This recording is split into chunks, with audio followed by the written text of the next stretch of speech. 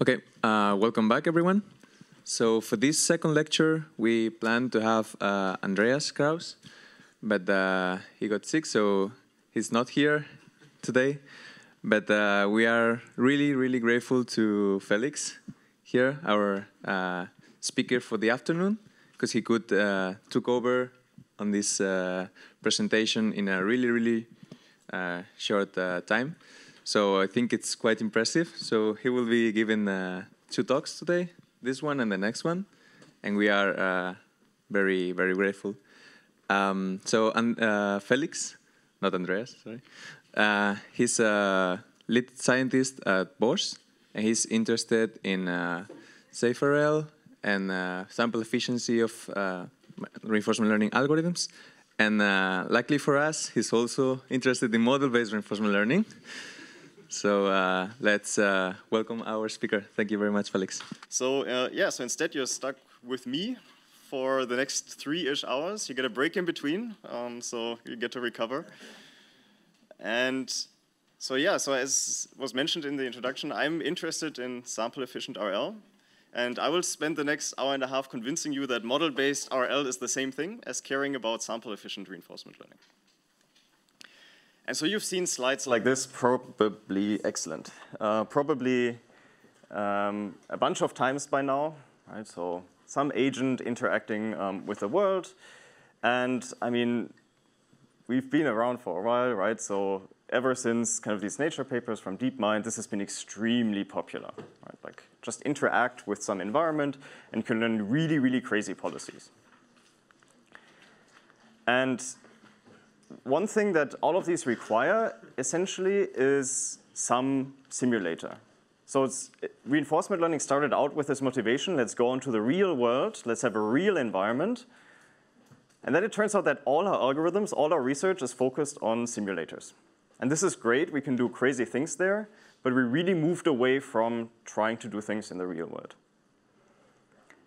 So how can we kind of actually go back to the setting that we're actually motivated by, right? Some real system that we can interact with.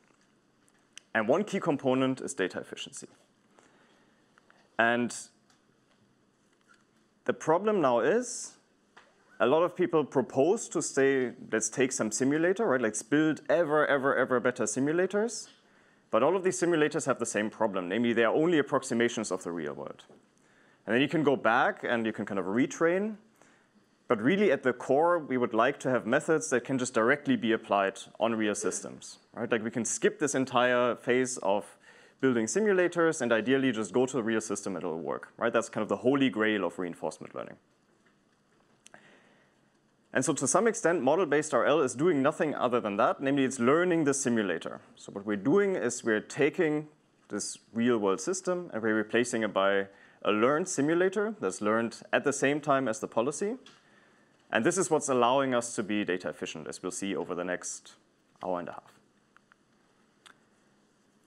All right, and the key question really in all of RL, as I said, is how can we explore efficiently, right? How can we decrease the requirement for lots and lots of data that we need to collect on the real system and instead be really data efficient with learning our policies? And this guarantees safety. Thanks, Andreas, for the pointer. That's going to be the next tutorial.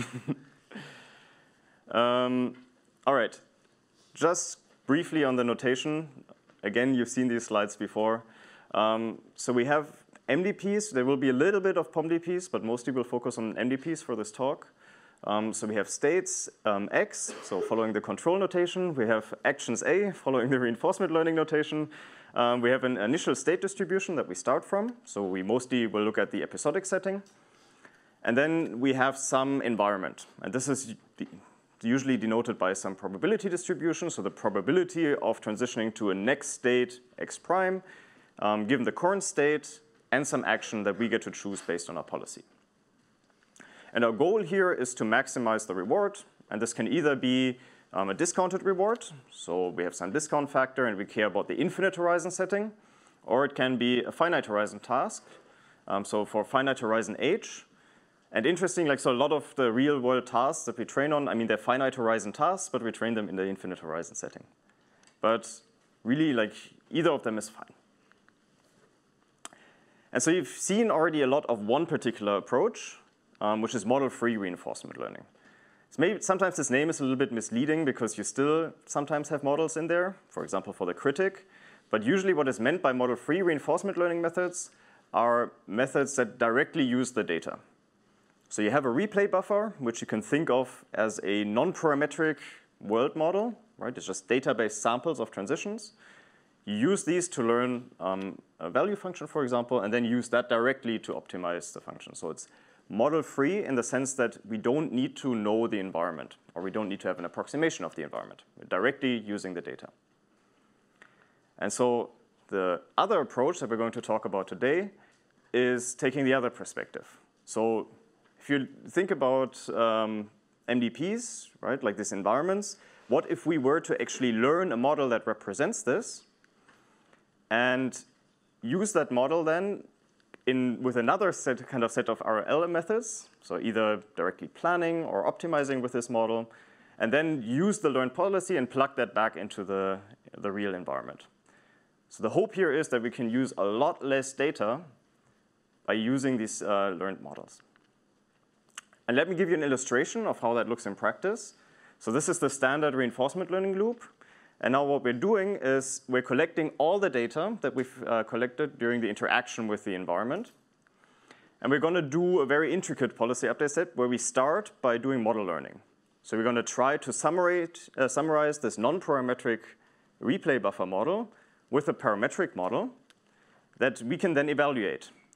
And the key of evaluation and the key difference here to model-free approaches is that we can actually query this over multiple steps. So we can really generate off-policy data based on this parametric model that we learn. And at that point, essentially, we have a new simulator.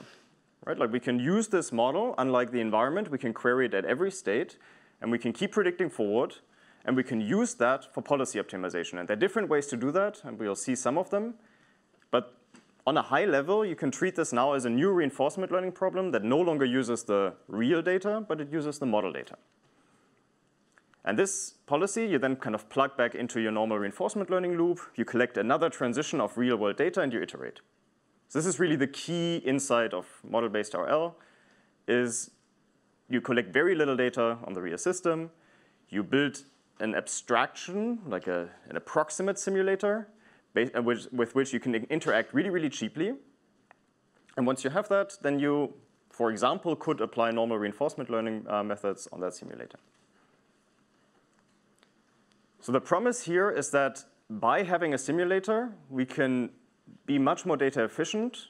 By having a learned model, we can be much more data efficient because we have kind of gained more access to the environment. Where before, we can only interact with samples and it's expensive.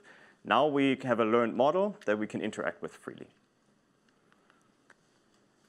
All right, so what are the promises? As I mentioned, sample efficiency is one, like little world data, build a model, generate a lot of more data with the approximate model, and then run, if you want, data efficient algorithms based on that.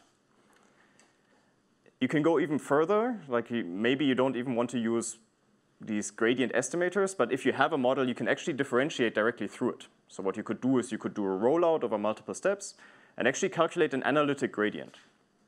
So that's something that could be interesting.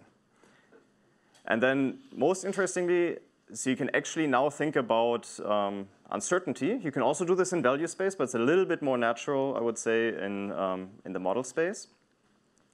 And use that to guide exploration. And we'll see some of this towards the end of the talk, and a lot more of that in the tutorial on safety. And the last thing is the moment you start talking about models and uncertainty, it's also very natural to think about offline methods. Right? Because suddenly the moment you have this learned model, it's not that different from the normal offline setting where you can generate a little bit of real-world data. It's fixed. You learn a model, and then you can use this model to generate a new policy, and you plug it back in. So it's just essentially offline RL in the model-based setting is just one loop of this diagram I had drawn before. So it's great, right? So many promises. Why do we do anything else? So as always, there are trade-offs. And one thing is that, or the most critical thing really is that by learning a model, we only have an approximation of the real world.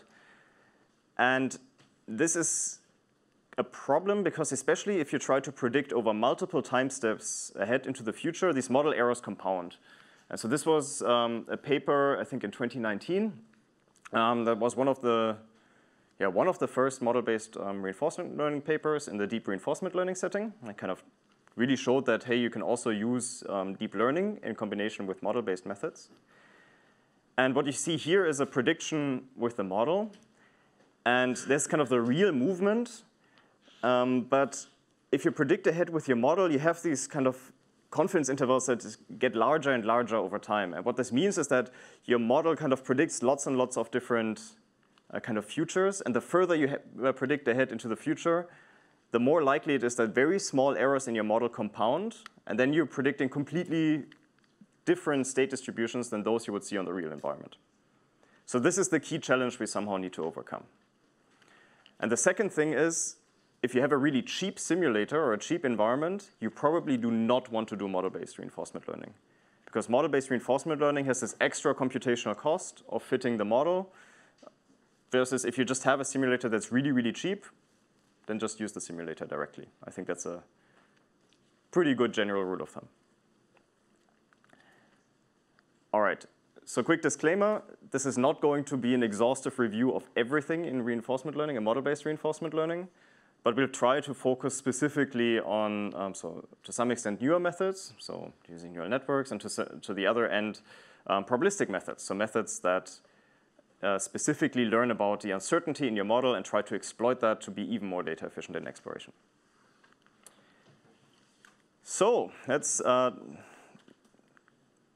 talk about policy optimization as the very first part. So let's for now assume that somebody has already given us this model, and you've seen already a little bit of how to learn models in the previous lecture on representation learning. So if you remember this Dreamer v3, that was just building some world model based on a representation, right? It had this autoencoder, and then it was training a neural network to learn a world model. And we'll see a little bit more of that later, but for now, let's assume somebody were to give us the model. What could we do with it? And here's a very generic overview of, like, how, as I mentioned, how a model-based RL algorithm works. So you start out with an initial policy, and then you keep iterating between collecting data, adding that to your replay buffer. You plan a new policy based on the model that you just learned with this data, and then you roll out the policy and generate new data. And if you look at some implementations, they will do this a little bit differently. They will interleave model learning and optimization. But on a high level, this is really the overview of how these algorithms work. And we'll talk about so the three things. The one that we just started with is kind of how can we plan given a model. We'll talk about how can we learn a model. And then at the end, we'll talk a bit about how to do exploration, accounting for uncertainty in these models. And just to like a warm-up, one setting where it's extremely well understood how to do this is actually the tabular case. And in particular, like there's these very classical papers that just try to learn models based on counts.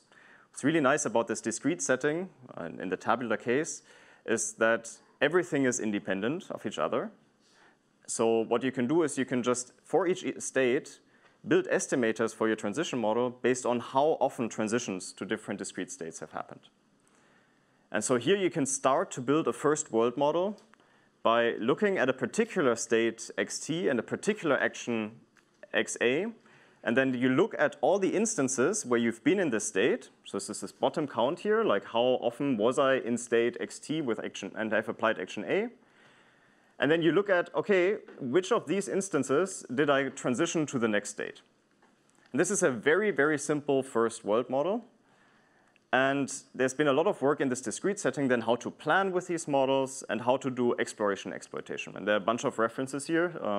If you get the slides later, these references, there's a whole list of slides at the end, at the last slide that point to the papers. All right. So this is the simple case, and we'll try to push this all the way to neural networks and deep reinforcement learning. And so, like I said, first planning, then we'll look at learning models, and then exploration. Good, planning. So when we talk about planning, there's really a massive literature that has looked at, given a model, how do I construct optimal actions in this?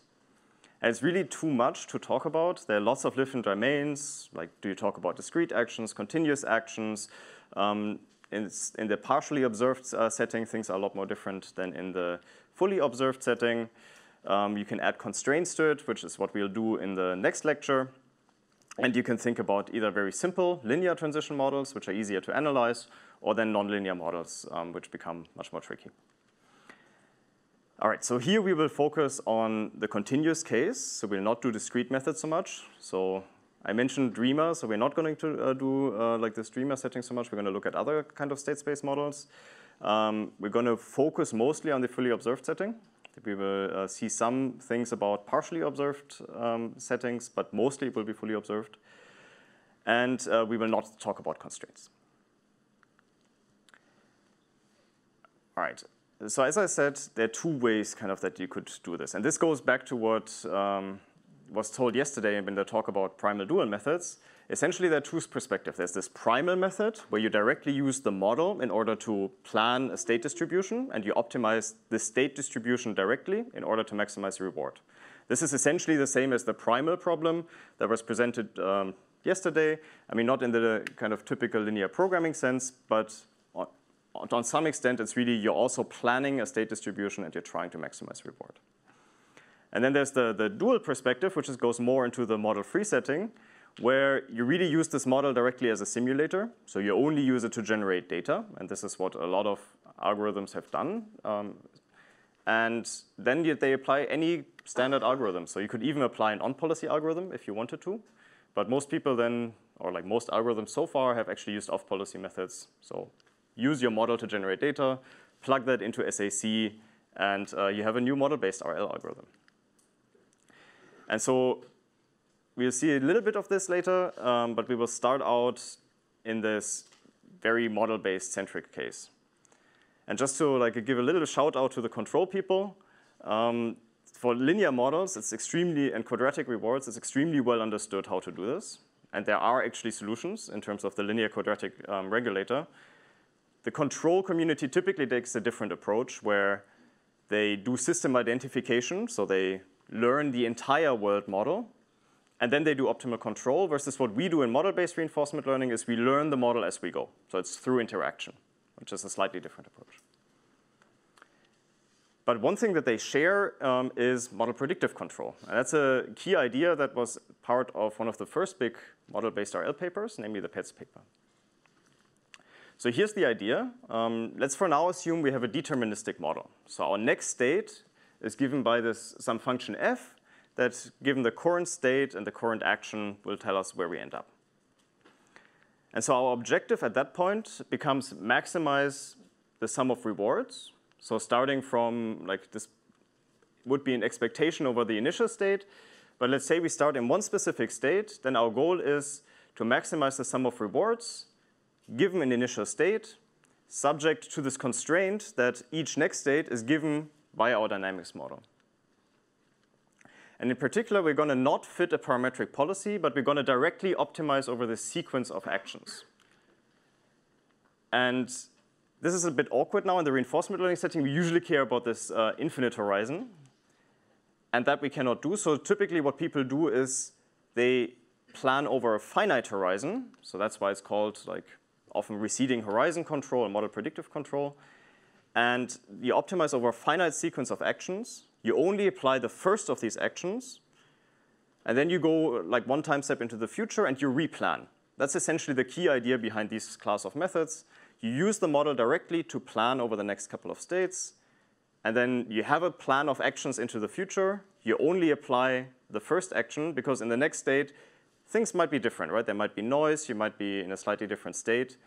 So at that point, you suddenly need to replan, and you will repeat the scenario. And so here's exactly this idea. So you start in a particular time step t, and you observe the current state of the environment. Then you focus on a specific finite horizon h, and you solve exactly this optimization problem, and you carry out only the first action. And you redo this at every step. This is kind of the key idea behind these methods. And this goes back really to, started out in the 60s with linear models. And now it's become popular in reinforcement learning too with nonlinear models. So here's an illustration of how this works. So let's say we have this goal there on the right, and we have some constraints, for example, that we do not want to go. So you might start, what you want to do is you start out with a plan over a finite horizon, and we kind of truncate here, so actually the optimization problem never sees this constraint. So that's the cost we pay by only planning over a couple of steps. And then you carry out the first step, and suddenly when you plan over a finite horizon, you realize you can't go forward, but instead you have to go around the obstacle. So by replanning, we can suddenly take account for these kind of constraints. And kind of if we keep iterating this procedure of carrying out an action and then replanning for the next couple of steps, eventually we manage to get to the goal.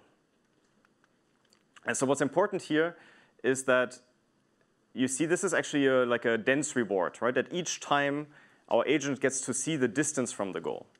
And this is why actually planning over this finite horizon here works, because the kind of direction where you want to travel is kind of given to the agent.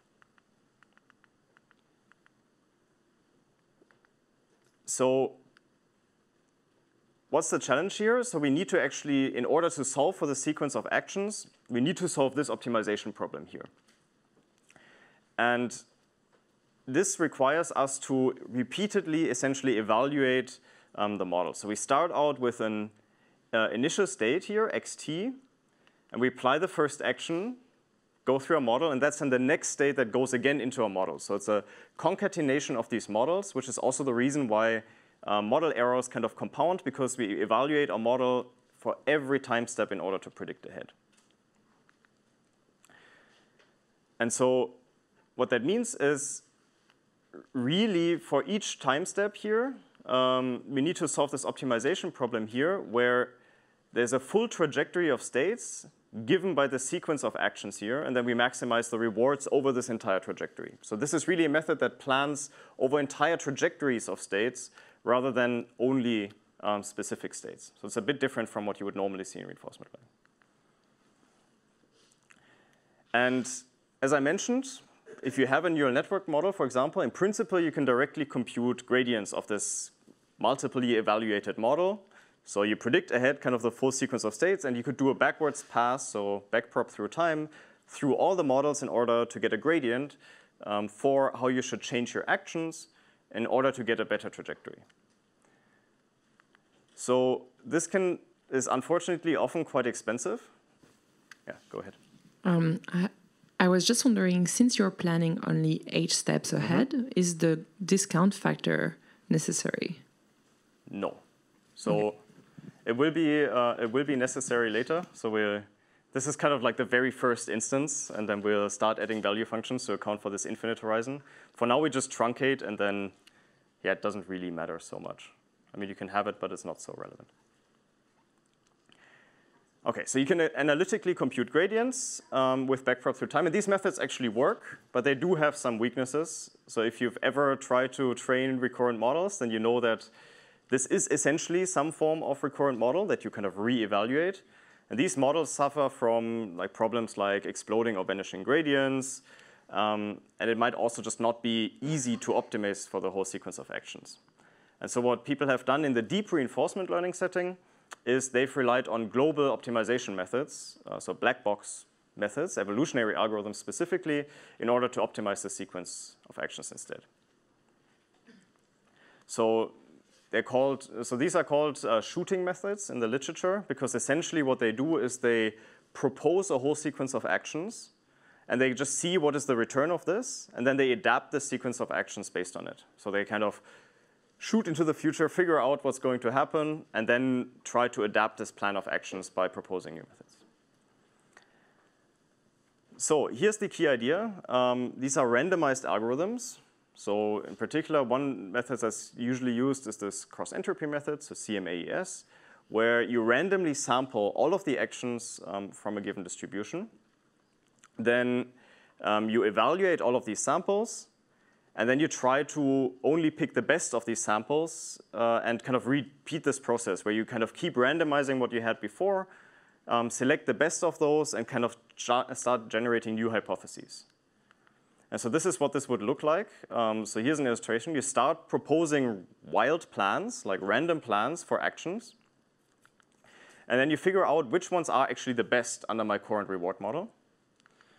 And then you take this and you, based on this, generate new plans, right? You kind of randomize locally around them. And you keep doing this all the way until you find actually a really good plan that gives you all the way towards the goal. And this is then actually what you execute. Yes? So when the sequence of action is given by a neural network, what you sample is the weights of the neural network? So right now, these are really, we haven't at all talked about neural networks. These are really the actions. And this is also how, so this PETS paper, for example, that's also what they do. So this is how we act in the environment. So we don't actually need to have a parametric policy here. But at every time step, we optimize a new plan with a policy. So this is computationally expensive, of course, right? Like at every time step, we will actually have to run through this whole procedure of optimizing actions. There's another question in the back. Thank you. So if the sequence of actions, if the sequence actually depends on the states as well, so does this actually have to do the iterative evaluation of the model as well?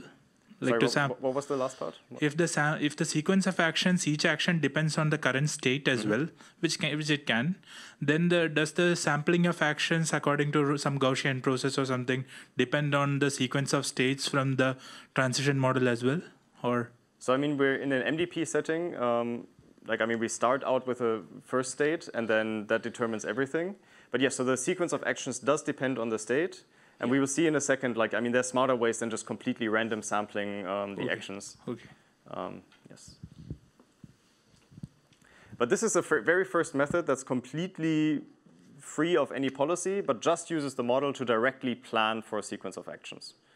So this is very similar to this primal view in this linear programming setting, where we directly optimize over the distribution of states, but over a finite horizon, right? And in the linear programming sense, it's actually the stationary distribution that we optimize. Here we're also optimizing over distribution, but just over a finite horizon. All right, and so as you mentioned, so this can be really inefficient to really do this, and a lot of people have thought about how to do this more efficiently in the setting. And so one idea is to temporarily correlate actions. So the idea here being is that if you first go forward, then you don't want to go backwards in the next step. But you kind of want to keep going in some direction, and this can help exploration. Then you can try to keep a memory of previous samples. So in particular, this is kind of useful if you replan at a new step. You might want to already use this partial plan that you have into the future from the previous iteration in order to speed up this optimization. And then you can do some tricks of how many samples you draw over time in order to become more efficient. But so these methods actually do work. And so here are some examples where you actually use these methods to directly construct a plan of actions and solve concrete problems. So it's computationally expensive, but given a model, this allows you to directly optimize for what you care about. And so, as I mentioned, there are some limits. And so one of the questions was already coming towards this. With a discount factor. So we're planning over a finite horizon. So we're planning over a finite horizon here. And so let's say we're only planning 3 time steps ahead, but we actually have only a sparse reward. So for none of these states that we can reach here, we're going to see any reward signal. So in this case, planning would fail completely because we do not account for the long-term effects of actions, right? We might make a plan here, but it has exactly the same reward as going here, because we don't know over 3 steps, there's no way we will actually see the sparse reward. And this is now where classical value-based approaches come in, because actually the point of a value function is essentially to tell you for each state what is actually the cumulative sum of rewards in that particular state. And so what people have done or started to do is to combine these completely model-based approaches, directly planning with the model with value functions, but you only use the value function to bootstrap at the end of your sequence. So you plan over h steps into the future with your model, And then you rely on the value function only on the last state in order to account for this bootstrapping that you ignored before. So we're conducting a plan, but we're accounting for the long-term effects of finding us in a particular state and seeing what rewards we would get if we are in that state and would carry out with the same plan of actions. So this is trying to kind of move together this kind of primal model-based view together with something like a value function. And so in particular, one thing that's interesting, if you actually set the horizon to 1, then what we're doing is we're directly trying to maximize the value of our critic, so of our Q function in this case, which is trying to, it's a value function combined with a model, which is saying, like, what would happen if I applied one action, and what would my critic say which action is better? And this is essentially what happens in all of off-policy reinforcement learning algorithms. And you have a critic that's asking exactly this question for each transition that you sample. So you get a transition sample, you ask the critic, what would be actually the best action in this particular case? And then in normal, for example, SAC, you would then regress a policy based on this action AT. So there's strong connections between these model-based methods and these model-free settings. All right, and yes, so there are lots of different ways to optimize this. So you could, for example, try to exploit the fact that you have gradients and combine them with these global optimization methods, but this goes a little bit beyond of what we have time for. So yes, it's usually this is what most people like. So one popular approach for model-based RL, if somebody gives you the model, you start planning a sequence of actions, and you still bootstrap with a value function to account for the fact that you cannot plan over infinite horizons. Another question. How do you compute the state value function for this? So the question is, how do we compute the value function? This would be the same way as in model free. I mean, there are people who try to actually use the models for this.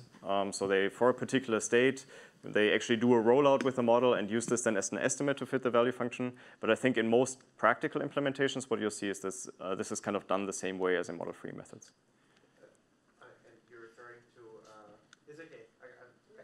I can scream it. Are you referring to temporal difference then for that? Yes. Or some gradient? Yes, so temporal difference methods. Okay.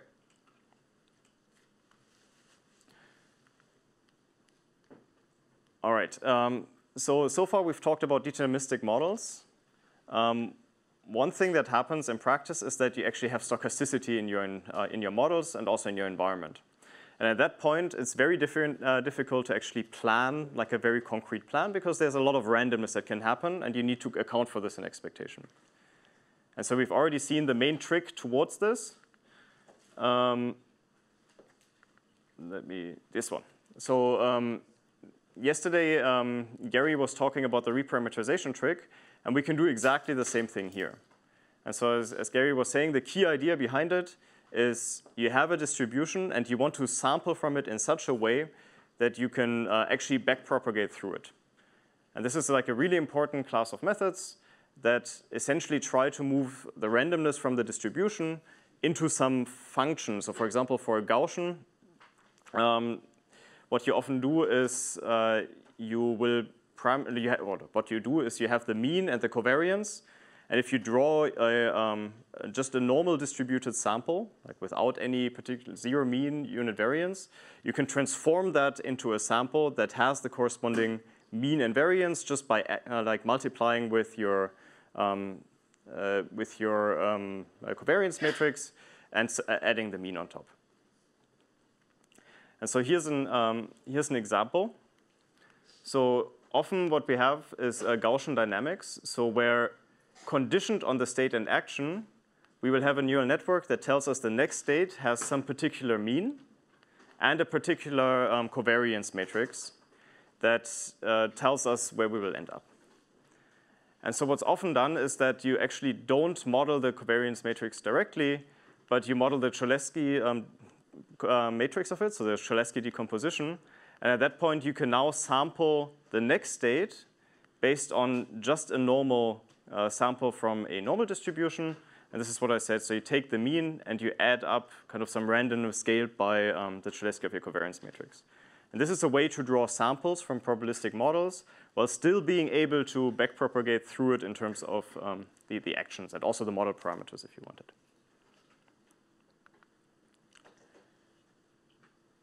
All right, so now we are almost done here. So this particular transition model that we have, we can now reparameterize by this trick that we've just seen. And we can now do this reparameterization trick. So if you like using PyTorch, it's just constructing a distribution calling rsample on it, and it will give you such a reparameterized sample. And you can now do exactly the same trick, where in addition we draw noise samples as we propagate forwards. And this is one way to account for this randomness that we have in our transition models. And by drawing these samples, we can now get unbiased estimates of this value function, which is exactly like this objective that we're trying to optimize here.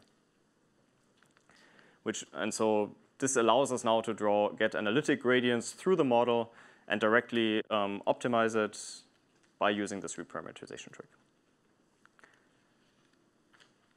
All right, so there was already the question in the beginning, so why are we optimizing over sequences of actions? This is one particular way that one can optimize this. And it actually works really well because you're kind of combining the best of both worlds. So you're using the model to plan a little bit, and then you're bootstrapping with the value function. So you kind of get some agility here from using the models to plan. And even if your value function is then slightly wrong, as long as it kind of captures the long-term behavior, it's kind of good enough for this particular method. But of course, you can also fit parametric policies. And there are classes of algorithms that do this.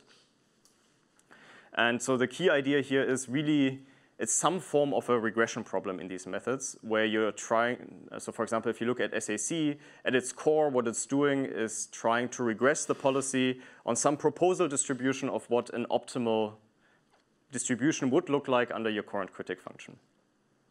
And you can do exactly the same thing in model-based settings. And the key idea here is that you're trying to amortize this really expensive planning problem into a policy. And there are lots of people that try to look into this really from this amortization perspective, where you construct a plan and you directly try to regress on this plan. But you can also view model-free methods as just a one-step horizon version of these planning. OK, so this is concluding the part of just how to plan.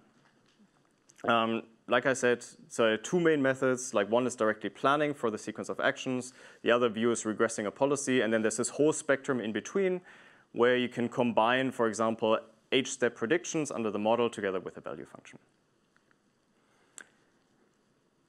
There are other ways. I don't actually want to talk about them in detail because this will run out of time. So let's instead talk about model learning.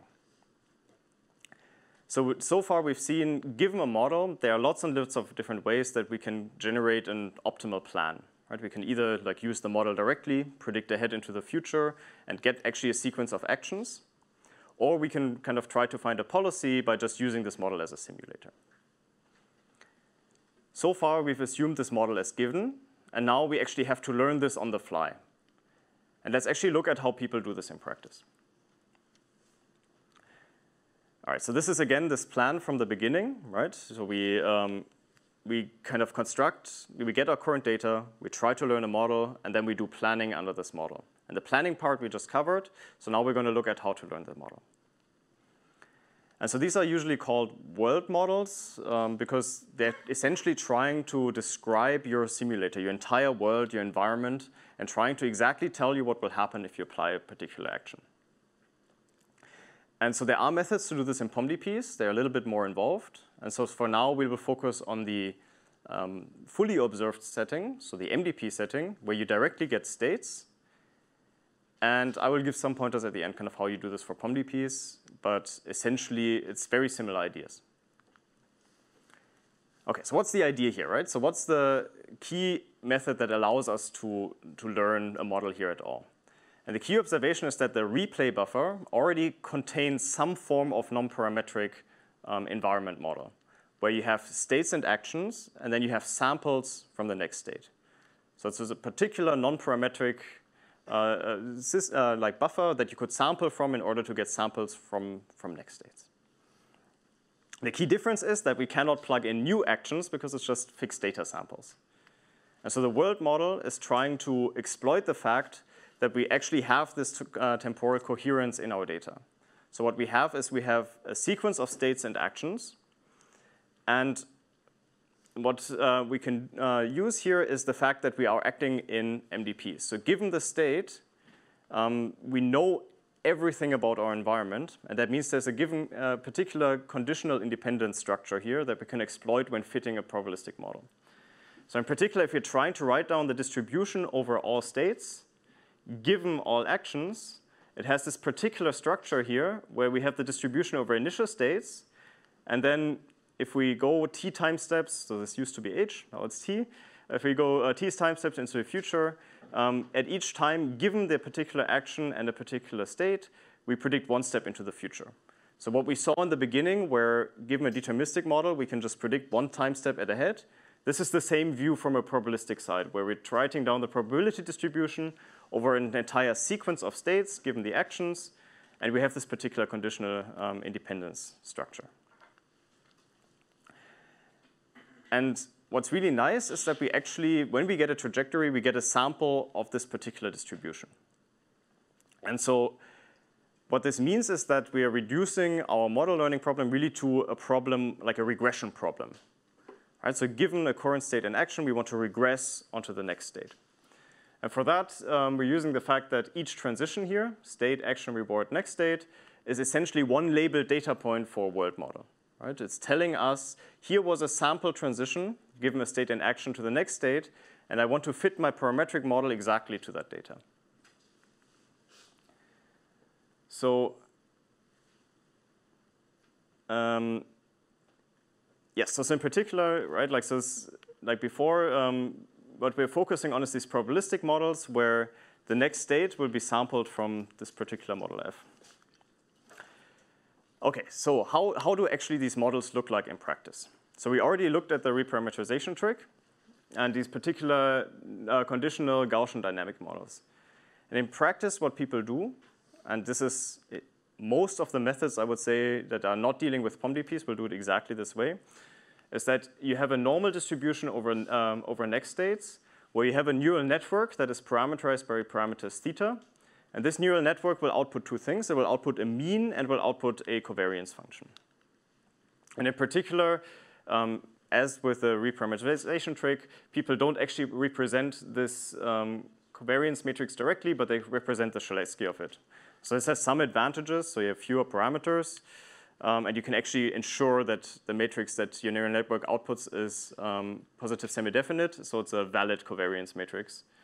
And the other point is that, yeah, so if you wanted to do the reparameterization, it's much easier if you learn your network like this. How do we deal with multimodal dynamics in this case? So this case will not, right? This is very much saying that your environment is unimodal, right? It's saying for each particular state, my next state is a Gaussian distribution over some mean prediction.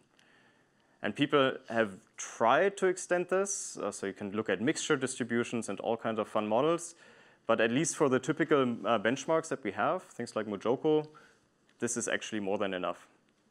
And I mean, in particular, Mojoko is just a deterministic simulator. So in principle, you could even skip the noise. OK, but this is now we're getting somewhere. So we're starting, now we have a neural network, right, that actually predicts the next state. And we have parameterized in such a way that it actually models a particular distribution. And now that we actually have this probabilistic model, we already had the equation for the distribution over trajectories before. We can now construct a maximum likelihood estimate for these model parameters theta here. So as I said, right, like mean and covariance are now parameterized by a neural network that will output the individual components of the mean and the individual entries in your Cholesky decomposition of your covariance matrix. And what we're going to do is we're going to fit these parameters now here to maximize the probability of generating the data set. So a typical maximum likelihood estimate. All right, and so if you actually write this down, what this means, so a map estimate just means that theta is now all the weights in our neural network.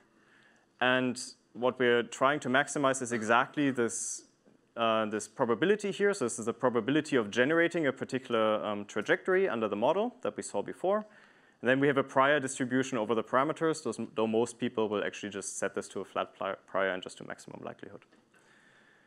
And now what you get out here is just a minimization problem that it looks at each transition, right, plugs this into the your neural network. You get a mean and a covariance matrix, and now you're maximizing the log likelihood of the next state that you've observed in your replay buffer, so from your data.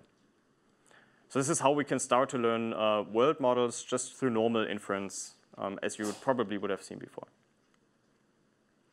And yes, you can optimize this with SGD, because we're in deep learning. And so here are some examples. So this is actually doing exactly this. So kind of this is a robotic system, and this is kind of a small toy car. And what they did in this paper is they actually just took the data, they tried to learn this world model, and then they just started to plan and optimize policies for these systems. And this actually already allows you to do pretty impressive things. I mean, you have to put really the effort in learning a really good model, but the moment you have it, you can actually start to execute pretty precise maneuvers. So for example, this braking here, which would be pretty difficult to actually do this if you didn't have a really, really good approximation. So just having a model and optimizing this can already get you really, really far, at least in like these controlled environments where you can collect a lot of data. And so now comes the problem here, right? Like, so in the previous example, that was cool, but a lot of effort went into actually learning that particular model.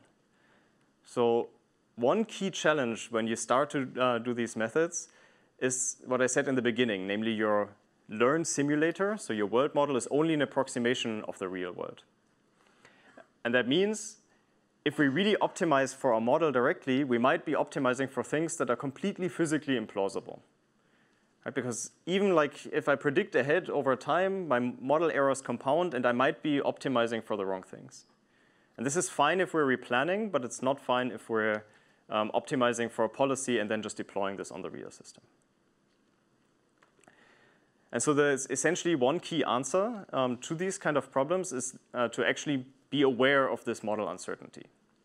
And so in particular, what methods do is they try to capture the uncertainty that comes from not having seen enough data. So in this example that I showed in the video, they collected a lot of data and they fitted a really good model and they could optimize it. What we do in model-based reinforcement learning is we start with very, very little data, and then we start learning a model on that, and that model will only be good locally around the data we've seen. If we use that to predict far away from the data, then we will get arbitrary predictions, and we need to be aware of that. Because if we are aware of that, we can actually exploit this to do more efficient reinforcement learning. And so one option here is Bayesian learning. Okay, I'm not going to go through all of these equations again.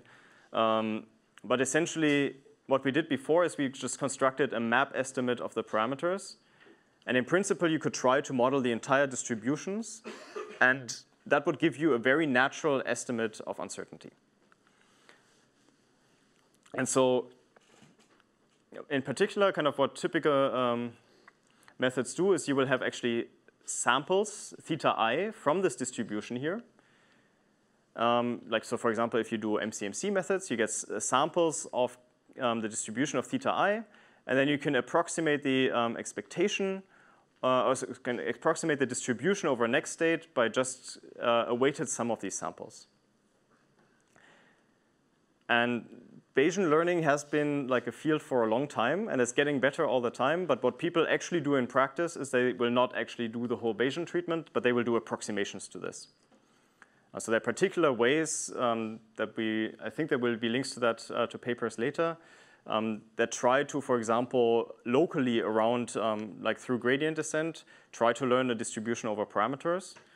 But what I say is even more popular is to, rather than actually drawing samples in a Bayesian way, is to use an ensemble. So you draw a bunch of random neural networks, like 10 different world models. You train them on data. And that is also a kind of representation of uncertainty that's really popular. All right, so how are we doing for time? So I have about 20 minutes left, is that correct? Half an hour. Okay. Oh yeah, we started a bit later. All right. So let me not talk about this, but so one thing that's really important when you talk about these models is the difference between epistemic and aleatoric uncertainty. And so here's an illustration. So we have two things that are in model-based reinforcement learning, versus we only have one of those in the real environment. And so aleatoric uncertainty is what we call uncertainty in the environment that comes from the noise. So this is typically when you build the expectation over returns in normal reinforcement learning. It's exactly over this aleatoric uncertainty. You're averaging out over the noise that comes from the environment and also potentially noise that comes from your policy. But what's important about this kind of uncertainty is that it's non-repeatable, right? Every time you roll out on the real system, you will see a different realization of that noise. And this is what we call aleatoric uncertainty. So if you look here, there's some true system here. This is this blue line. And then there, like we see data samples of what the next state might be given like a one-dimensional state action pair. And this is exactly what I mean by aleatoric uncertainty. It's randomness that resolves by just drawing samples, randomness in the environment. And the moments now that we start building models, what we actually get is we get a distribution over these particular models F. And so here, you were supposed to see a model, but what you just see is the mean function of this model. And it's an approximation of this true system F. And this model contains two things. So the first one is there's uncertainty about the kind of true system function F. It's what we call epistemic uncertainty. And this comes only from this distribution over functions conditioned on the data. So this uncertainty will go to 0 as we get infinite amount of diverse data. The idea here is that by only seeing very few transitions on the real environment, we're not able to conclude perfectly what the true world model is, but there's some residual uncertainty. And as we collect more and more data, that uncertainty will decrease. In contrast, this aleatoric uncertainty, this will always be present. So the aleatoric uncertainty is what we just modeled in the Gaussian. The epistemic uncertainty is this distribution over possible world models that we were approximating with samples. So it's a really important difference because one of those we average over in reinforcement learning. The other one we need to somehow account for because it's now new in our model-based reinforcement learning setting.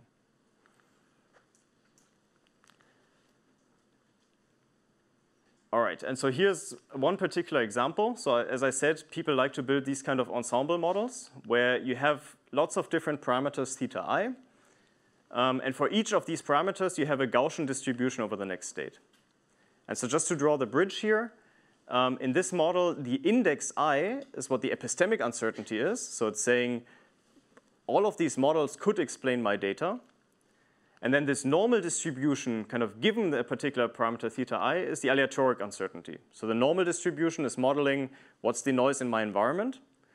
And these different parameters, samples, theta I, they model this epistemic uncertainty. What's going to happen in the future is uncertain given the amount of data I've seen.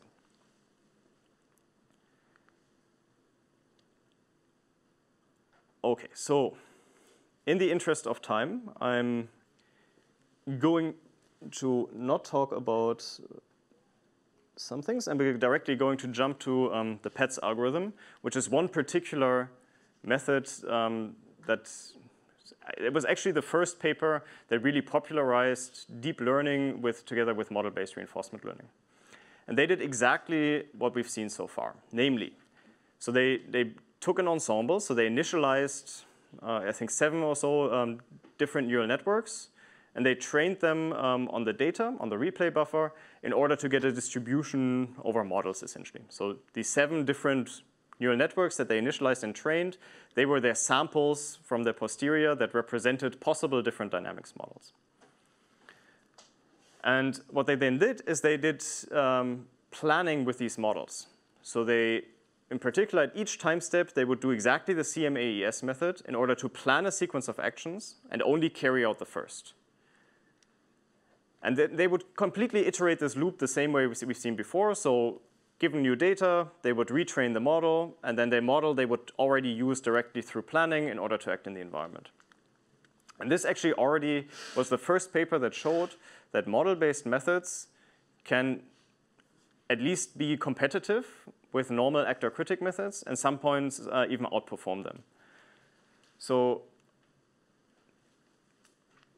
not sure it beats, so this is here kind of one particular method from PETS, is kind of this blue line. And so, for example, in this reacher task here, they actually perform really, really well. In particular, if you compare this to methods like SAC, so the dashed line here is SAC at convergence. And it actually kind of, in some cases, can outperform these methods. And one key reason why it can do so is through this planning. So this expensive replanning step buys you a lot of flexibility to kind of squeeze out the last bit of performance that might be difficult to represent in a parametric policy, but that you can squeeze out if you go this non-parametric policy way where you replan with the model. So this was the first paper that showed that model-based RL actually has some value of its own. And so, as I mentioned, there would be pointers to POMDPs. So this has been extended to POMDPs, so Dreamer being not one instance where they do it, but some papers have looked at actually modeling uncertainty also in POMDPs, and they've been surprisingly successful.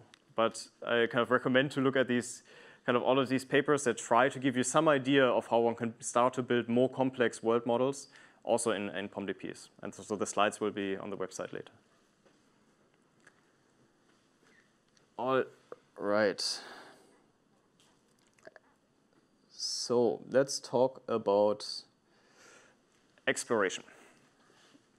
So far we've seen how can we learn world models, and given the world model, how can we plan actions in order to optimize expected performance. As I said, one thing that's really different about model-based reinforcement learning now is that we suddenly have this notion of epistemic uncertainty. So we've not collected enough data in order to really represent the model perfectly. And somehow that means that the model is a bit prone to being overexploited. Right? If we really were to go really off policy under the model, so we've collected data under some policy, we fit a model, and then we try to plan an action sequence that's completely different from the data, this would often not work so well. And so one thing that people have done in the past is to more or less ignore that fact and to just average out over this uncertainty. And so you would often see the expectation over all of these world models and trying to find a policy that solves all of these models and expectation. And so this part of the talk is going to be how to do something a little bit more better, or like a little bit better, that allows you to be even more data efficient and also allows you to be better at solving sparse and challenging exploration tasks. All right, so the exploitation dilemma is what you've probably, I would hope, in the first half of this RL summer school, you would have seen quite a bit about this already. And so there are a lot of remedies to solve this, right? And typically they resolve around adding some amount of randomness, but they're also actually principled exploration schemes. And so we'll do like a very short excursion back to bandits to give you an idea of why just ignoring epistemic uncertainty is a bad idea. And then we'll spend the last 10 minutes or so talking about how one can find good solutions for this also in the model-based reinforcement learning setting.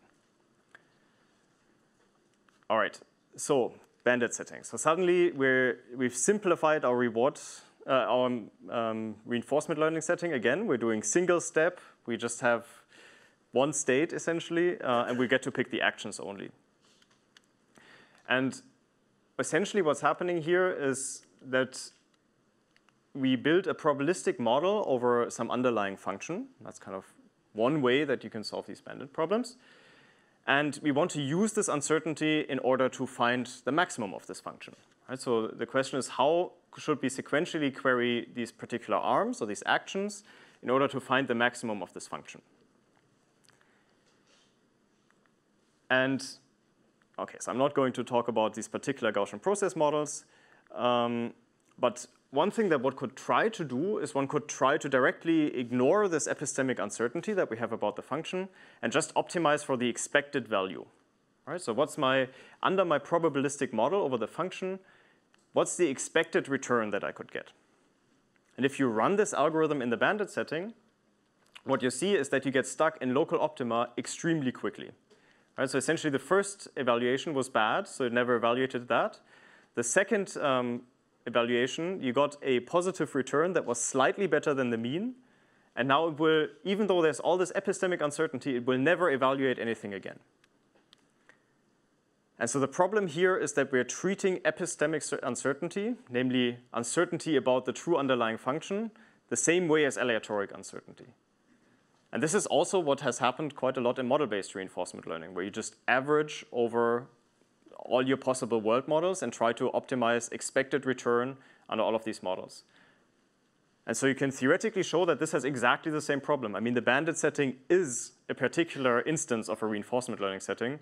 So from that, you can conclude anything that does not work in the bandit setting cannot have guarantees in the reinforcement learning setting. So as I said, methods that kind of ignore epistemic uncertainty or just average over epistemic uncertainty will get stuck in local optima. So luckily, so you will probably have seen this, there are algorithms that come from the bandit literature that can actually solve these problems properly. And so one of them is optimistic exploration. I'm not going, you've seen this, right? You've seen UCB, presumably. Yes, so the idea being figure out where things could be good under your epistemic uncertainty and focus evaluations on there. In particular, one method is to look at the maximum here. Another method would be to randomize by sampling functions and then picking the maximum of that, and that would be Thompson sampling. And I'm sure Claire gave a really good illustration on this. Didn't you do the bandit tutorial? Ah, okay. Okay, back to model-based reinforcement learning. Okay, so as I said, like a lot of principled exploration algorithms in reinforcement learning actually take inspiration from the bandit setting. So the bandit setting is what we kind of understood first. And it turns out that a lot of these algorithms are more difficult to analyze in the reinforcement learning setting, but carry similar guarantees. And so one of them is Thompson sampling. So in particular, so there the idea is we have a distribution over possible models. We sample one of our world models, and then we try to find a policy that maximizes performance given this particular method. And so you can actually give theoretical regret bounds that these algorithms actually work. And so optimism is so the equivalent of UCB is a lot more difficult to do in the reinforcement learning setting. So in particular, your problem is in optimistic reinforcement learning, what you would have to do is you actually have to maximize over this function class of models. Kind of what is the model that achieves the best possible performance? And this is actually really difficult to do to optimize directly in model space. And so here's one particular method that tries to work around this in a clever way. And so in particular, what we can do is rather than using these kind of our model class directly, so all possible models, what we'll try to do is we'll try to say, well, all of our next possible models, all of our next possible states under the models can be somewhere within the mean predictions of the models and then some notion of epistemic uncertainty around that model. And let me jump to the illustration. Okay, and so here's the key idea.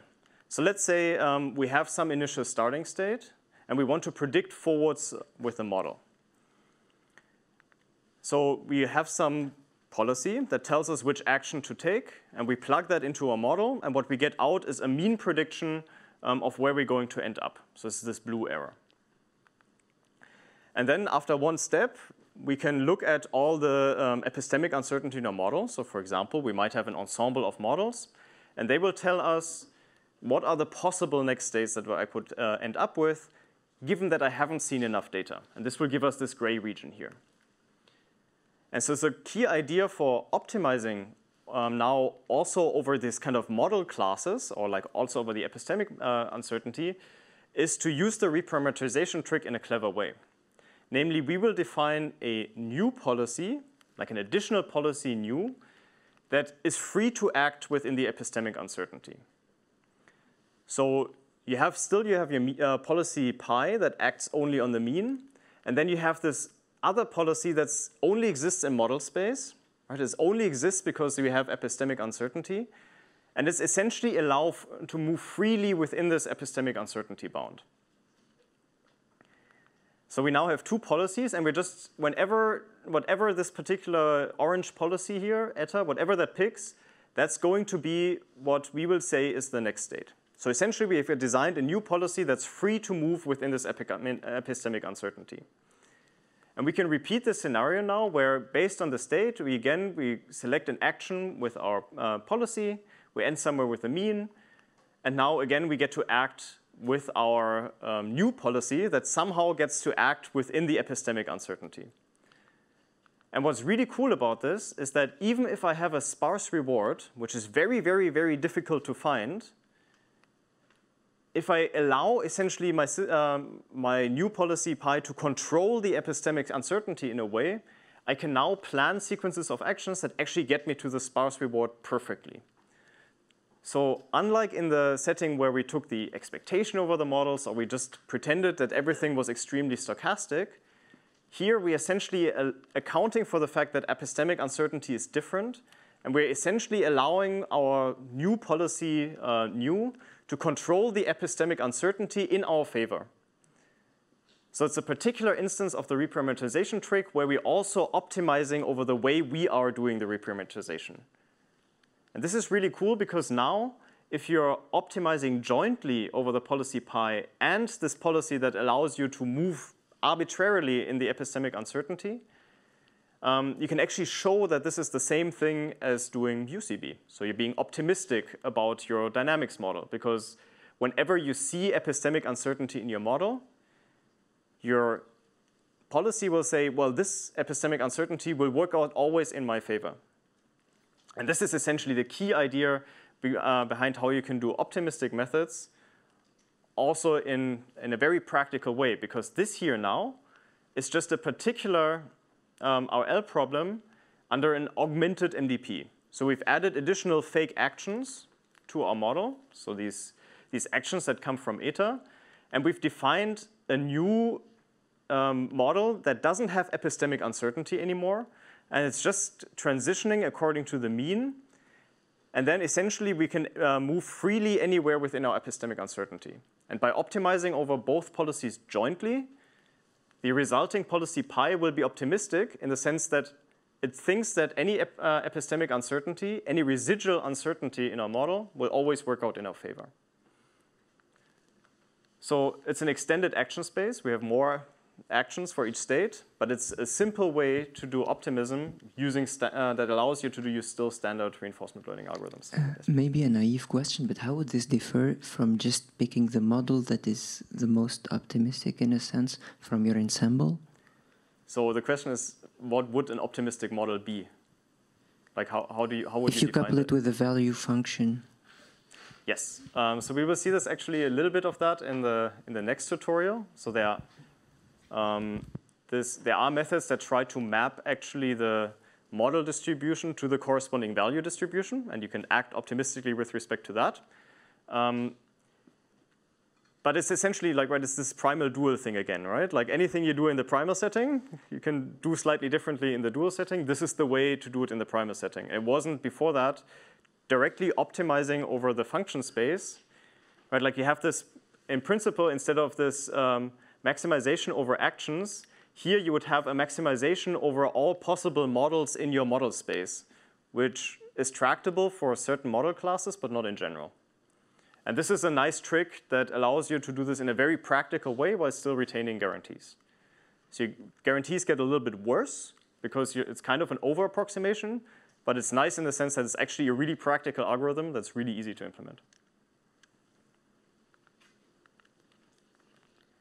And so, yeah, so I guess this was meant to mean that this is some kind of tool that you can just use. So it's you can be optimistic by taking the reparameterization trick and for your epistemic uncertainty and optimizing over your epistemic uncertainty. Yeah. Thank you. So like I had, yeah. So like if, sorry. Oh, so these mu t minus 1s and mu hat t minus 1s and sigma hat t minus 1s are the reparameterizations from the already seen data, right? The estimates of the reparameterizations of the Gaussian dynamics from the already seen data.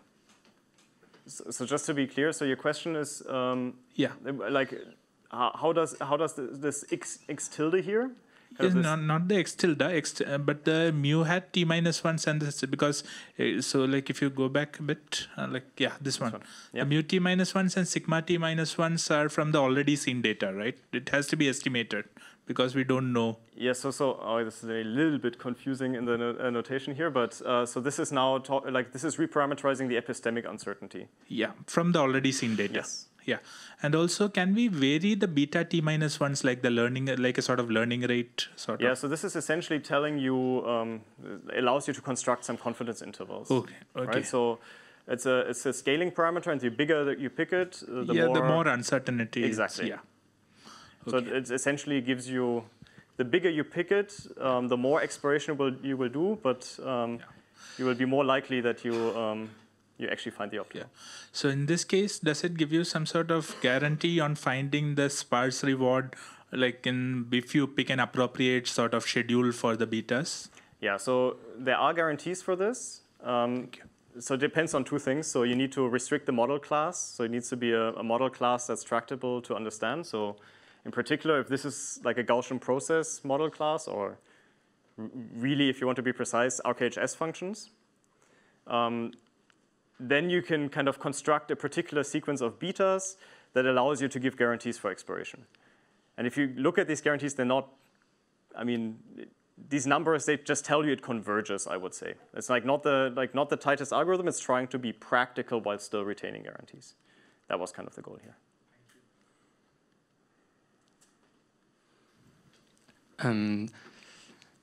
Here you are considering the marginal covariances. Mm-hmm. But if you were really applying UCB, you should consider the joint distribution.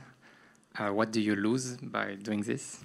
So like I said, I mean, there are ways to get tighter guarantees. This algorithm wasn't trying to have the tightest guarantees. It was trying to get something that's you can actually practically implement and works. So it was trying to walk this gap between theory and practice. And so yes, so essentially what we're saying is that at each time step here, I can look at epistemic uncertainty like independently, right? Like in principle, at this time step, I can go up. At that time step, I can go down. And so you do lose out by ignoring that, at least in terms of the theory side. In practice, I mean, these models here that give us the epistemic uncertainty are just going to be ensembles of neural networks.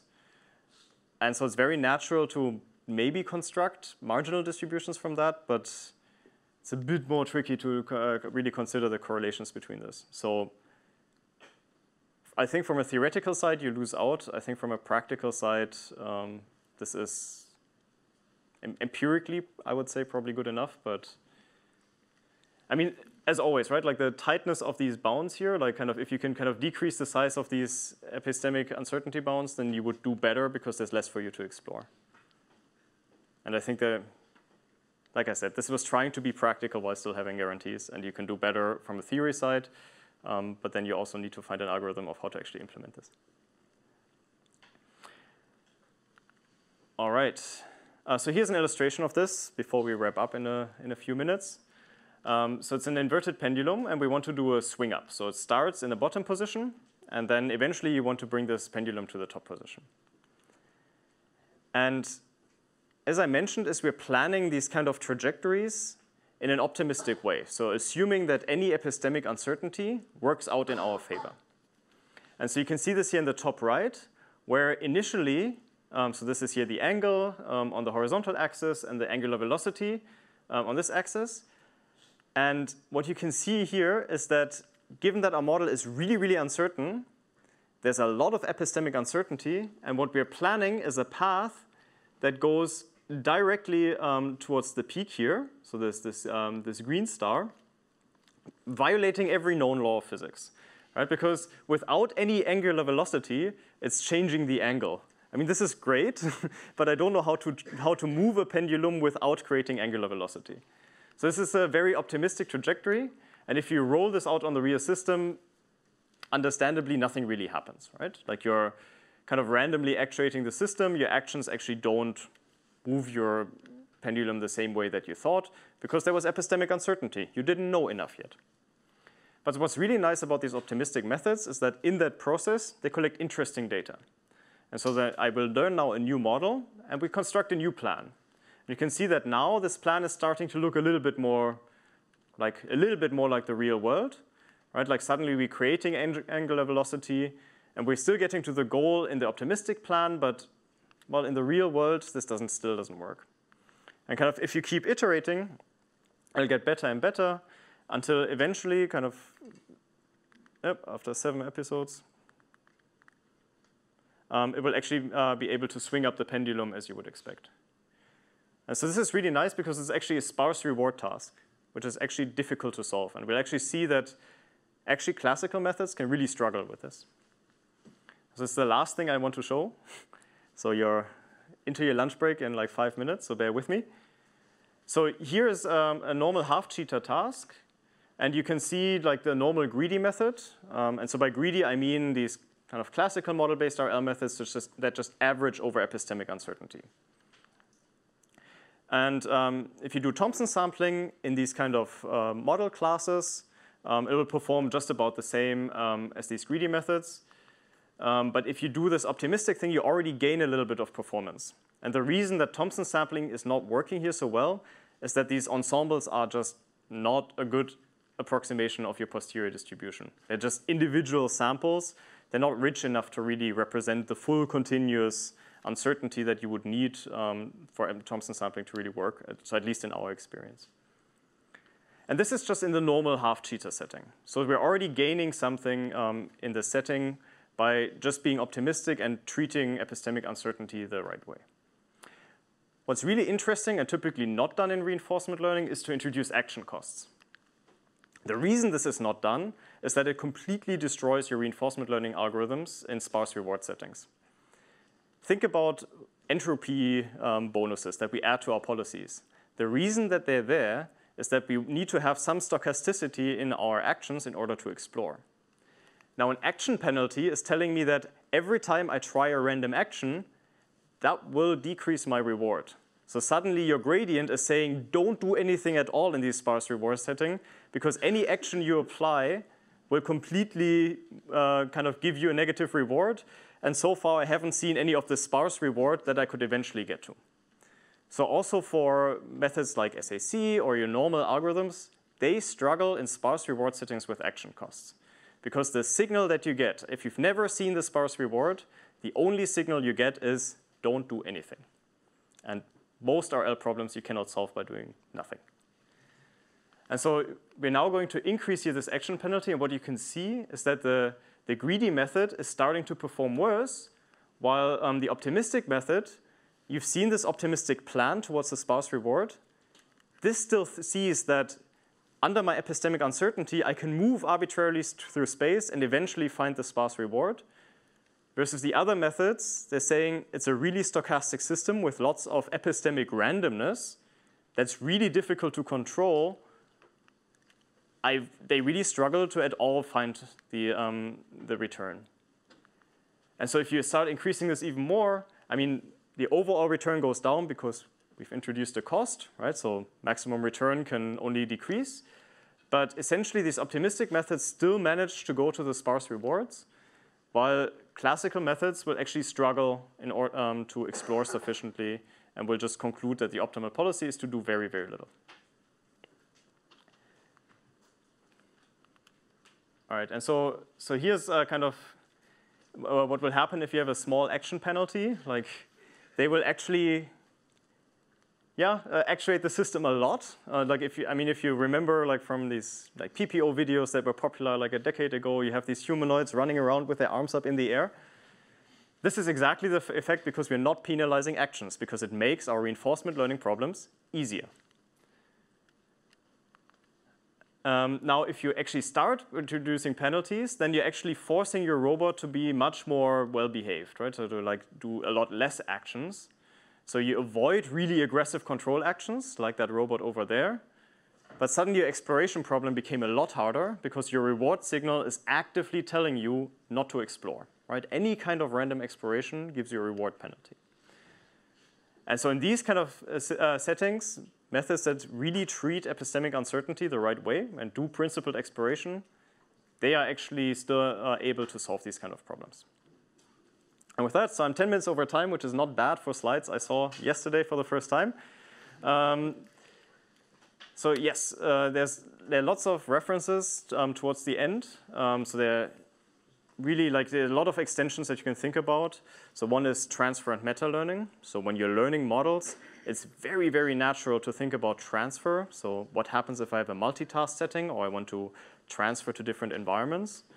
You can start to use models for conservative policy optimization. So what if I have constraints, then constrained MDPs? You can do exploration based on these methods. No idea what model-based causal bandits are, but maybe Andreas can tell you in the next summer school. And in the safe exploration tutorial, I will be presenting my own slides, so it only gets better. There we will actually use some of these epistemic uncertainty estimates to make the problem even more complicated. So we're not going to have only epistemic uncertainty and deal with that properly, but we're also going to have constraints which really add an interesting dimension to this exploration task, as we'll see. And so with that, I'll be around for lunch if you have questions. I guess right now we probably don't have that much time for questions. Thanks, everyone.